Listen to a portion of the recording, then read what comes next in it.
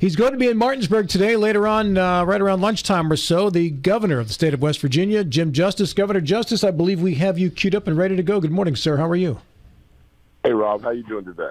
I'm doing great. You're still in Charleston, right? I am, yes, sir. And I understand that some of your flying buddies on the way up here today include House Majority Leader Eric Householder and Vice Chair of Finance John Hardy. Do I have my facts correct? Yes, sir, you do. Yes, sir. All right. Very nice. Hey, let's talk about your appearance here in Martinsburg today at the old courthouse. First and foremost, your main topic of conversation, I presume, is going to be the 50% personal income tax cut? Without any question, Rob. You know, it's a mighty, mighty important time in West Virginia, and, you know, we've got an opportunity beyond belief, and I think we should be, you know, we're 2/3 of the way there with the House and myself, and we just got to get the Senate, you know, across the finish line. But it'll put real live money back in the pockets of hardworking West Virginians all across this state and make a lot of great things happen, you know, to our state as we go forward. The sticking point appears to be the Senate right now. We've had Craig Blair on the program, the Senate President, Senator Ryan Weld, Senator Jason Barrett, and they've all said that they want to take a slower approach, and they like to gather more information, bring in experts, CPAs, tax attorneys, and such, and go over the details of this at a slower pace. What's your communication been like with the Senate since they've asked for more information? Well, Rob, you know, I want to stay as positive as I can possibly say, but the reality is just this: we've had multiple discussions. We've had, you know, I've been to Senator Blair's office, sat down with him, you know, an hour and talked about all this stuff. We've had breakfasts, you know, where we've had Senate and House leadership there. You know, we've had 2 different breakfasts. We have another one scheduled for this coming Thursday. You know, really, basically, the gist of the whole thing is, you know, Senator Blair and the Senate leadership, they're the ones that came up with the idea, said we need to go to 50%. Well, you know, they pushed us really, and we stepped up to the plate. You know, absolutely without any question. We have vetted these numbers every way you could possibly vet them. The Senate says, well, we have another plan. Well, where is the plan? I mean, we keep saying we're going to come and we're going to sit down and we're going to talk about our plan. Well, where is the plan? You know, and you know that's the $64 question right now. You know, and behind all that, but beyond all that, you know, Rob, excuse me, but we absolutely want to be totally transparent in the numbers. You know, there's no question, you know, that Dave Hardy, our Secretary of Revenue, and all of his crew have worked weeks and weeks and weeks, not a few hours, but weeks and weeks in vetting these numbers to get us to where we are. I mean, you know, Rob, say what you want, but when I walked in the door, our state was bankrupt. There is no other way around it. And today our state is cooking. And if anybody in the world could possibly think that Jim Justice in his parting days wants to do something to mess that up, they've got to be out of their mind. I mean, all I'm trying to do is absolutely propel West Virginia beyond belief and bring more growth to West Virginia. We need people in West Virginia. We need workers, young people that will help, you know, from the standpoint of carrying the load with our schools and our roads and everything, you know. But in all that being said, you know, I've got everything in the world ringing here. But with all that being said, I do think there's a real opportunity right in front of us, and I do think the Senate will come on board and we want to work together. I mean, you know, I'm willing to sit down, compromise. You know, if we want to go at a little bit slower approach, let's spread it out over 4 or 5 years instead of 3 years. Absolutely, this can be done, but it can't be done if we just absolutely just procrastinate and say we've got a plan, but we've never seen the plan. You know, I mean, the House voted 95-2, you know, about this. This should have already been passed. This should be law right now. and our citizens really deserve it. So I don't know how to say it any more bluntly than that. The Senate has said they don't trust Revenue Secretary Hardy's numbers. When they say your numbers, I assume they mean the numbers you got from Secretary Hardy about the billion-dollar surpluses going forward into the next 3 years. Have they requested any more information from you to be able to further examine those revenue estimates? Not to my knowledge, and it's easy to say these kind of things when really your motivation may very well be to try any and everything you can do to just not do something.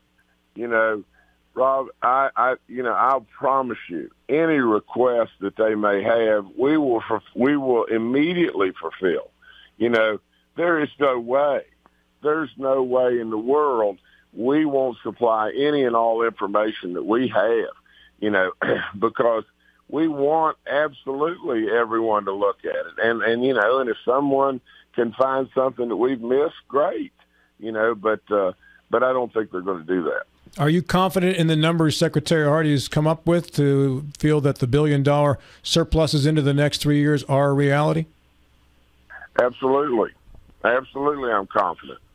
Like I said, Rob, there's not a chance in the world that I would jeopardize all that I've worked for all across these years. There's no way. There's just no way. Now, in all honesty, what this tactic is to scare people. I mean, we're not, in no way. In my budget, I proposed pay raises. For our people. For all government employees, especially the teachers, so we can be more and more and more competitive from an education standpoint. We got lots to do there. We need pay raises with our CPS workers, our Child Protective Services workers.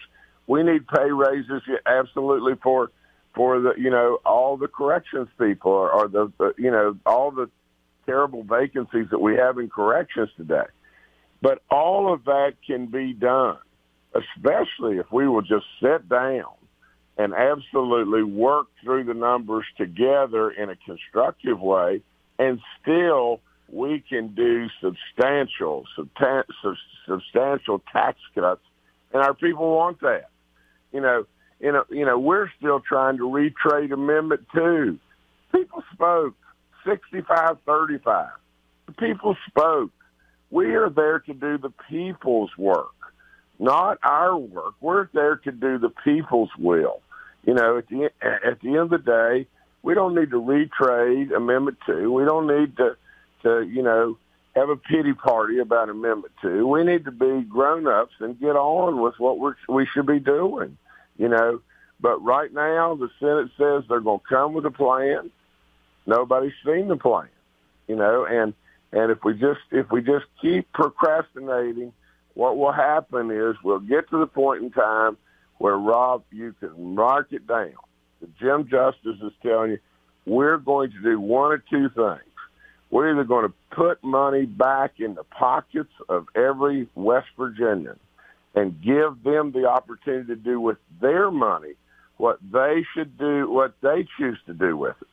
And literally, that will not only send signals all across the land and drive growth to us and lots of good things, or we're going to keep money in Charleston and let Charleston spend it as they choose to spend it.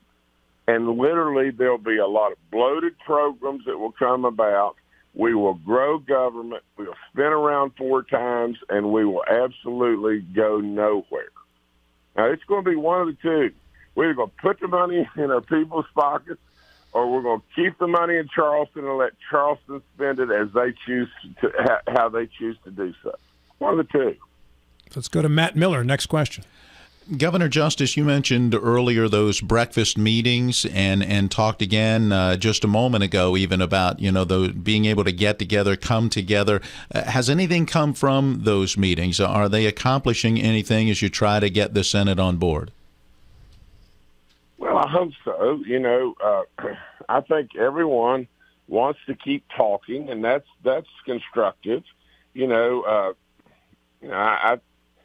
think there is a real breakdown, and I think this is fair to say. I think there's a breakdown in the room with everyone with finance chair tar, and so I think there's just if a professional breakdown, but I think Senator Blair's been good, and Senator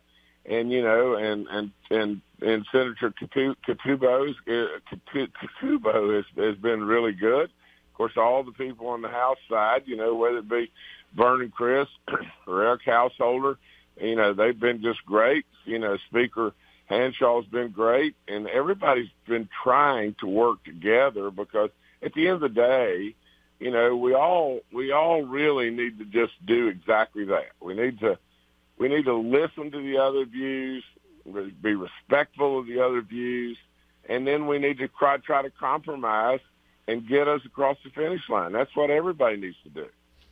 What are some of those main disagreements still there? Obviously, we heard earlier on our program, last week, from the Senate president, and that the numbers weren't necessarily coming together when too much spending, I think, is what. Yep, Craig the said. Senate looks at that House plan.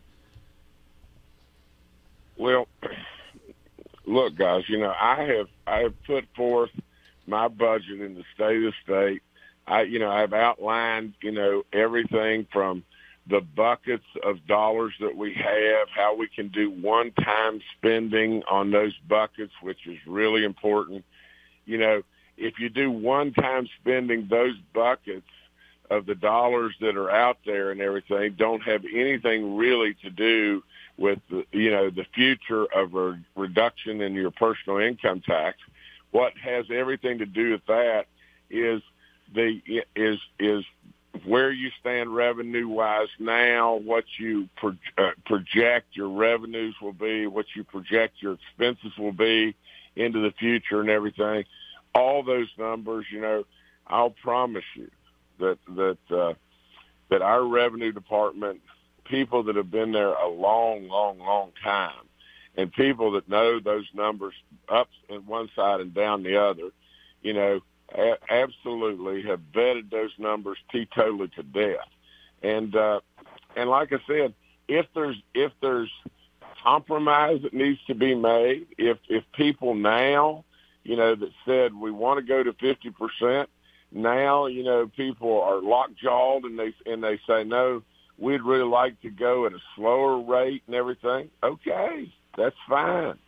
But at the end of the day, the policy should be put the money in the people's pocket rather than put the money in Charleston and let them pass it out to whatever, to big corporations or pet projects or whatever the situation may be. We can absolutely get on a path that we send a message all across the globe that West Virginia is eliminating their state income tax, and you'll drive real growth here. If you go build a building or two, and you spend the money and the money's gone, you spend around 5 times and everything, what's going to happen? West Virginia is going to slip back, and absolutely West Virginia then is going to miss an opportunity beyond belief. John Gilstrap. Good morning, Governor. In your conversations, in your meetings and breakfast and such with President Blair and the rest of the Senate, are there specific sticking points that you discuss? Are there individual items where they say, well, if you come off this and this, then I'll sign on, or if you give me this, we will sign on? Are there specific issues that need to be addressed? There should be. There absolutely should be. But what we get more than anything is, well, we're still looking at the numbers. We're going to have some experts come in. We're going to evaluate the numbers ourselves. We're going to look at this, and we get basically we can call it anything we want, but it's procrastination. It's just talking about the potential dark of the closet. We don't trust your numbers. We want to look at our own numbers. Well, great. Well, what are your numbers? Or we want to maybe come back with a different plan. Okay, great. Well, what is your plan? Listen, guys, the one thing you've got to give me, is, my family started out in life. My grandparents never had indoor plumbing. And, and we built an empire. Well, I'll promise you, you had to have thousands of negotiations, and I've been in thousands of them, and in doing so, if one side is just saying, well, I'm thinking about something, I don't really like the numbers that you come up with, and I'm thinking about something. Well, it's really tough to make progress when you're thinking about something, and you can't tell anybody anything about what you're thinking about. It's not like you say the other side says it's a 7, and I say it's a 9, and then we decide, well, would it be best for both of us to compromise on this and settle in on an 8? Well, that would be the way you make progress moving forward. But if I say it's a 9 and the other side says I'm thinking about something, we don't think it's a 9. What do you think it's a 4? Well, we've not decided yet. Do you think it's an 18? Well, we don't really know. It's just, well, we're going to have a plan. Well, where is the plan?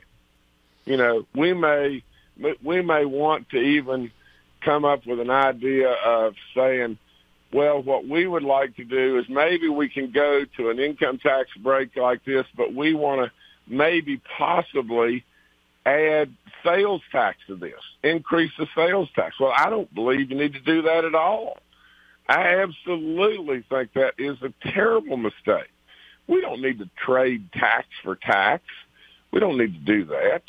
We absolutely have vetted these numbers to death, but we don't, this is the ultimate of being in an auction by yourself. You bid one thing, nobody else says anything, well, you bid something else. This is absolutely exactly what that is. This is an auction by yourself. Well, speaking of other taxes, in the run-up to the elections and the discussions on Amendment 2, you mentioned something about a rebate or a credit for personal property taxes that would come back to the citizens of West Virginia. Has there been any progress on that? I absolutely would say no. I wanted, I think from the standpoint of, if we go back to Amendment 2, here's what the voters did. The voters said, we want to keep local control. We don't want Charleston to manage our finances. And that's basically what they said. Secondly, what they said is we want tax breaks for us, not tax breaks for big out-of-state corporations. Now, that's what happened in Amendment 2. And that's why Amendment 2 just vaporized. Now, right now what we have is, I said along the way, well, here's a surefire way. If we want just rid of our car tax, which was, portrayed in Amendment 2, but really Amendment 2 wasn't about your car tax at all. But I said, just to take that off the table, I said, I'll tell you what we can do. We can absolutely rebate you back. Let the people still pay their car tax, and those dollars still flow to the counties. And then out of the general revenue, we can take and rebate you an equivalent amount to what you paid in your car tax back. Well, we could do that. I sent that bill right up. I mean, that bill is right in everybody's lap right now. But then, there was even talk from the Senate side, well, I'll tell you what let's do. Let's just rebate back the machinery and inventory tax.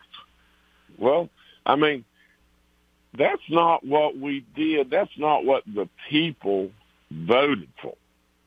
That's not what the people in Amendment 2 said, we don't want that. Now, we can choose to not listen to the people. I think that would be very, very, very frivolous and a big-time mistake, and I wouldn't do that for anything in the world. But But from the car tax standpoint, it's there. I set it up exactly like I told the people that I would do that. However, let's be real about this.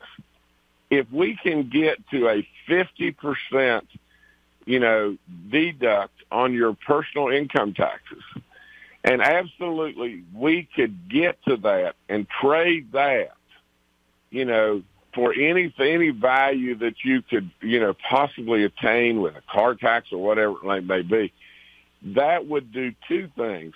It would help our people so much more.